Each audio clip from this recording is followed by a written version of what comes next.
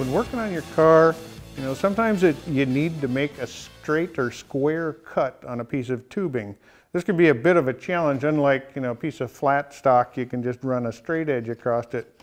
But on tubing, you know, it's easy to, you know, if you're not dropping it into a bandsaw or something that's just going to chop it off, you know, it's easy to accidentally get the cut just a little bit bologna sliced, and that affects the quality of the project you're working on.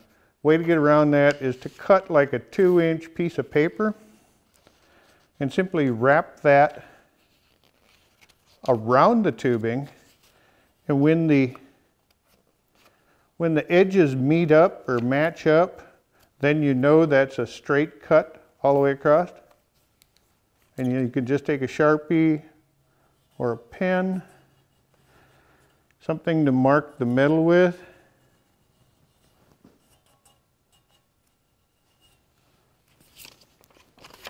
And you've got your line to make a straight cut.